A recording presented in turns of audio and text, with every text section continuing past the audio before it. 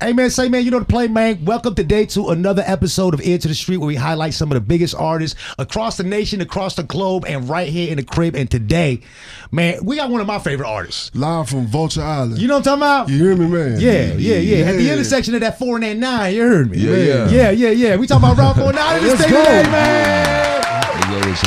What's up with it, man? Chilling, man, in Dallas with it. Man, so you came a long way. I'm gonna tell you something. We've been working the strip club for a long time, and we used to come over here to my boss here in the radio and be like, "Yo, Vulture Island," and he would be like, "No," and then we'd walk away and we'd come back. Everybody tell me that, bro. Listen, and then we would come back. I understand it, though. I Because you know what I'm understand it, saying? From where we were staying at in the club, when we dropped Vulture Island, bro,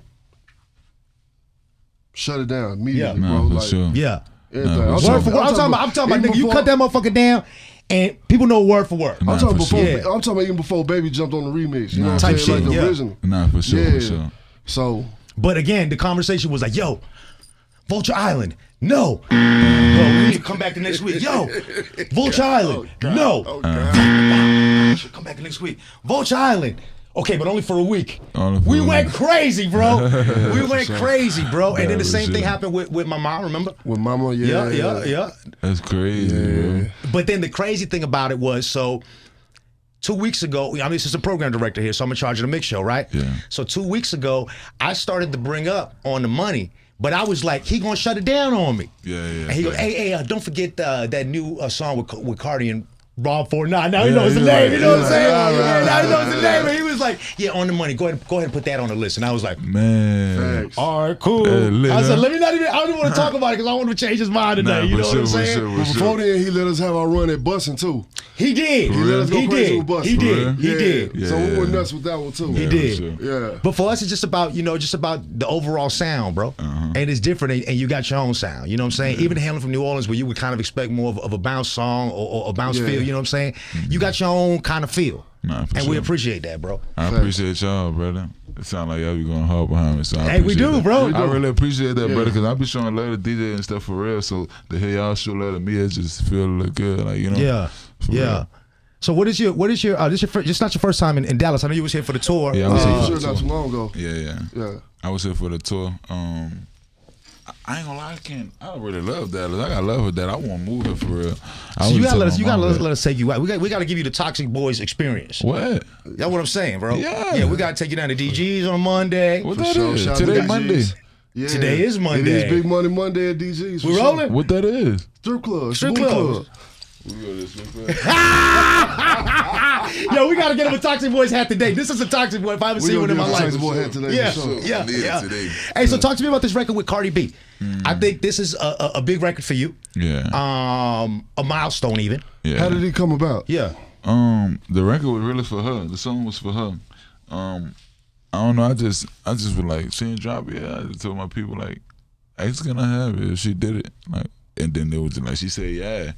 And the song for me, like every song for me, like I don't know. I just be like in shooting. Like I like shooting my shot. Keep shooting my shot until like you never know. You know what I'm saying? I look at every song the same for real. So I looked at that just like I look at a song by myself. Like I just want to shoot the shot at least to get it off. Like you know. What was that reaction when you got that call though? Like, hey, Cardi want to do something. I ain't gonna lie. It was right. Like, come on, bro. Like, I had to be like, yeah. I was just like, nah, I'm straight. Like because I'm not For real? I'm not thinking she gonna do it. You didn't want to set your hopes up. I don't put my What you thought you was hopes up. getting pumped or I feel you something? on that. Not even that. It's just like I ain't even about to set myself up for that because I've been working so hard on my mental. You know what I'm saying? I want to keep it right. Yeah. So I'm like, they like, man, you tripping, bro. At least send it. I'm like, bet. All right, I'm just send it. I was saying, she was like, she did it. I was like, what? That's wild. That's wild. So when you first heard it back and like, what was the emotion like? I was messing with it. I just felt good. Yeah. I felt good. Felt like, all right, bet. I'm like, all right, we going in the right direction, man. Yeah. You know? Yeah. Even if, like, a lot of songs for me, I don't really be caring about his. Like, I just would tell them, the people from my label, like, man, let's drop this song. I got a song that Birdman talking to me. Like, is it a hit?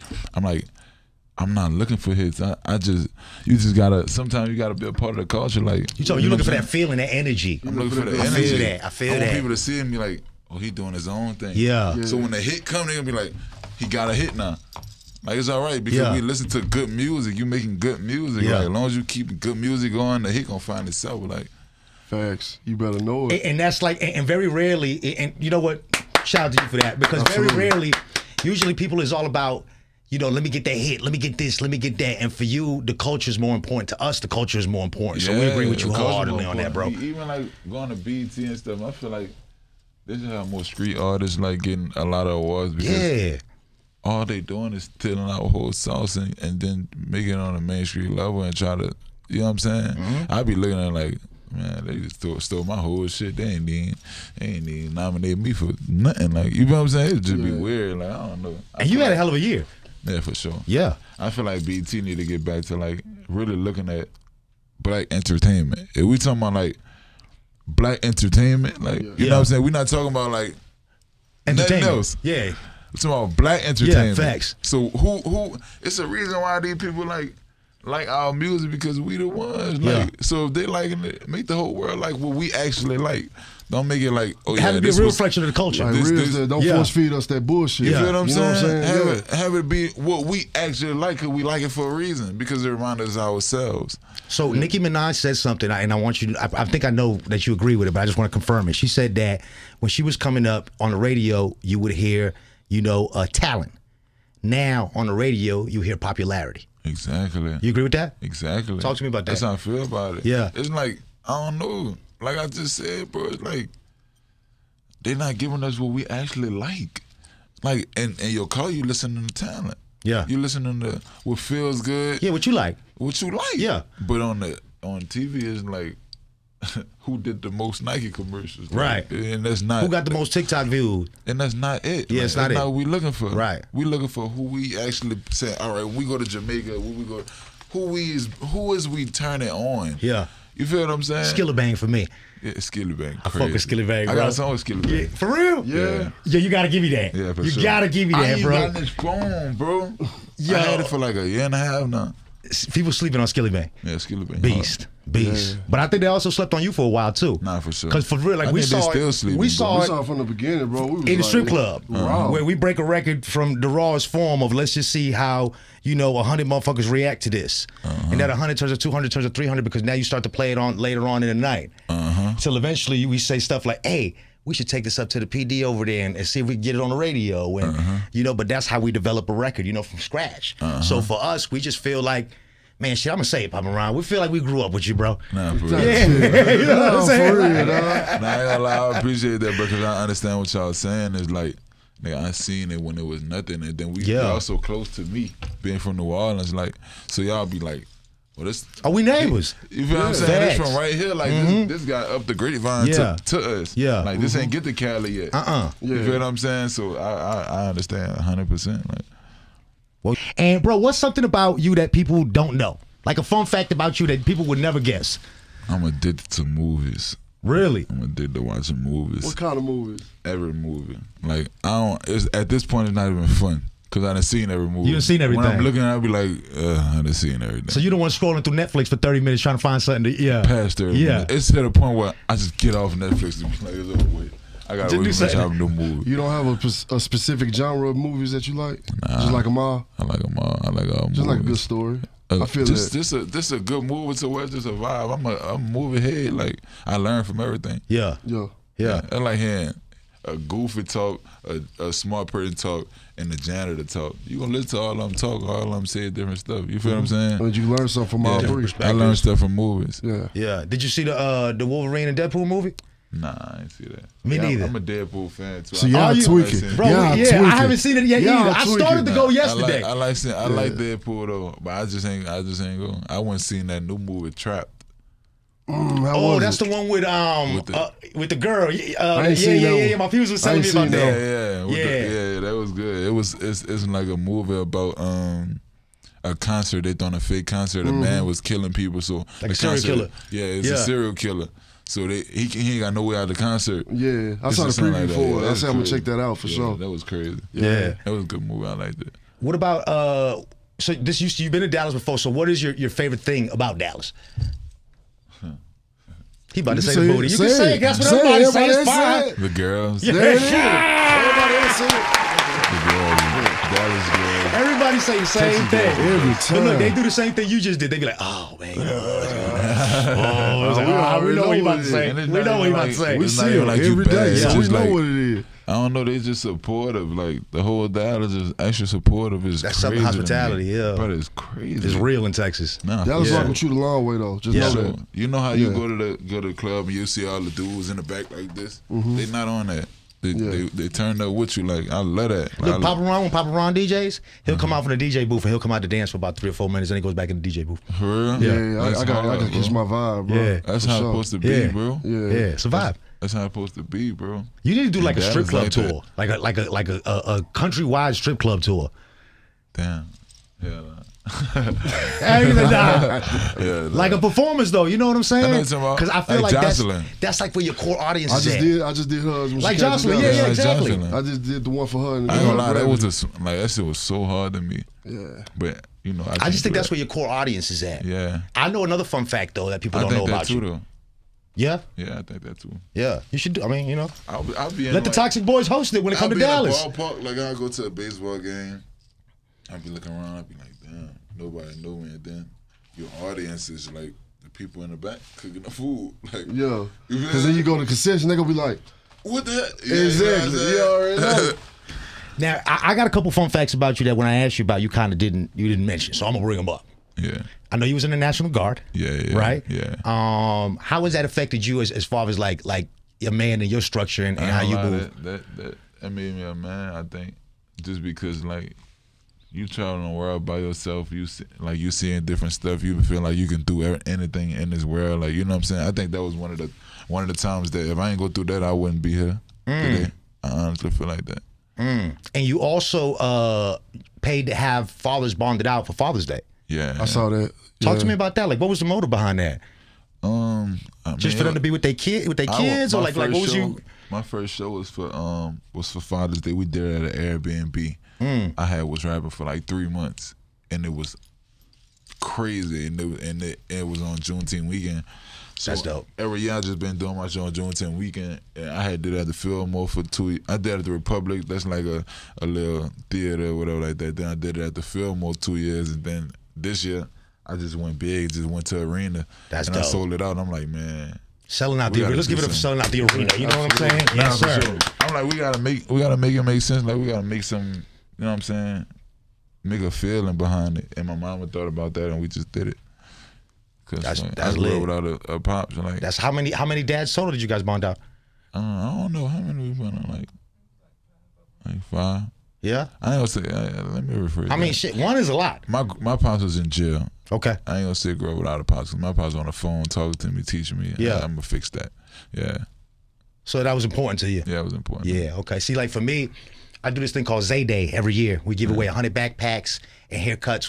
The backpacks filled with school supplies for the kids. Hard. It was on 3rd year this year. Yeah. But to me, that's important because I didn't have that when I was a kid, and I had to rely on a lot of these like programs. You know, at the YMCA, at the Salvation Army, you know, shit like that. Like Boys Club. The Boys Club. Yeah, exactly. So you know, so for me, it's that much more important to just kind of put it back out there. That's why I asked you that, because usually when people do something, especially I did something for kids with Down syndrome and autism too. My son got Down syndrome. Yeah. So a lot of times when we step out on certain stuff, it's because we have a personal, you know, attachment to it. So that's why I wanted to ask you about, like, why bond out all the dads and all that. Yeah. Sure. And that's why it's important to you. So what's next for Rob49? Dropping the album and just keep going, man. I just want to stay consistent and just let the hit find itself. Like I said, like, I don't know, I just want to make some good music. Yeah. Build a core fan base that like my music, like what I do, like what I stand for. Yeah. That's all I want for real. Yeah. Hey, and how lit was it when you pulled up with Little Baby to the projects, bro? Crazy. What was everybody's reaction? Like, talk to me about that. Right now, I think about that and be like, damn. I wonder if I took that. Bringing Little Baby to the projects is big. To your home team, you know what I'm big, saying? bro. Like, come on, bro. Especially he was the biggest in the world at the time. At that time, yeah. So for sure, I ain't gonna lie. I think I took that for granted. Not even for granted, because I didn't, but maybe you didn't enjoy the moment as much as you wanted to. You was too cool, or like, yeah. I wasn't even too cool. I had fun, but it's like, man, I wish I would have just captured more. Yeah, I wish I would have had more people out there filming, just catching. Yeah. You know what I'm saying? Yeah. Because it just meant so much to my career.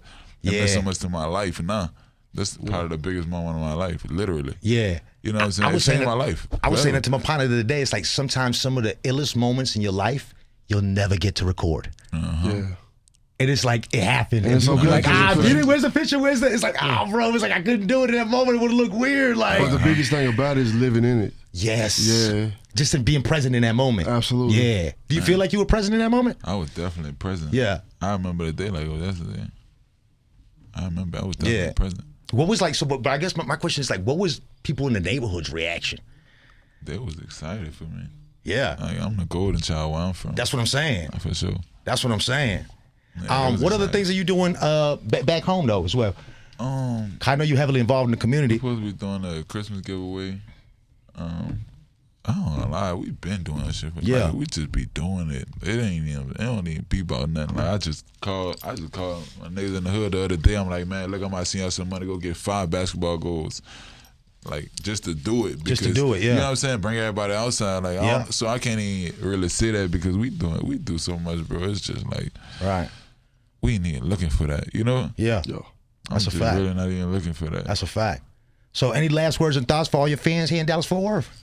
Thank y'all for listening to me, man. I love Dallas, and if you love me, I love you, seriously. You know what's funny?